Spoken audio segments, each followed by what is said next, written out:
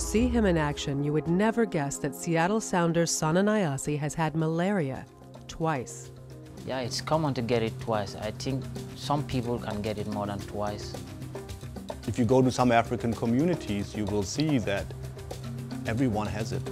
Everyone has malaria. It determines life on a grand scale.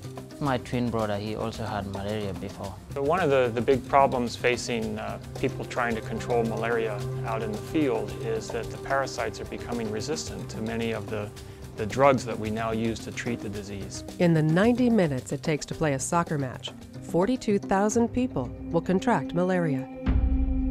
About 1 million people die each year of malaria. Every day, researchers at Seattle BioMed and their partners strive to eliminate the world's most infectious diseases.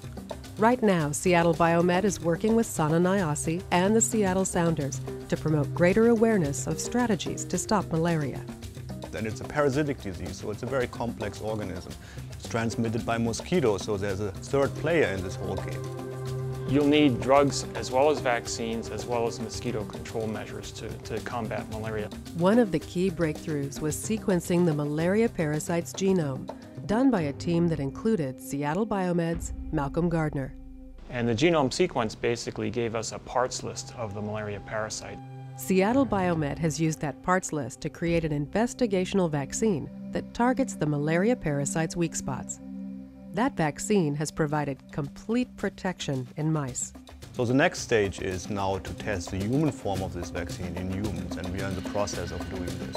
Imagine a world free from the threat of infectious disease. Now that's a great goal.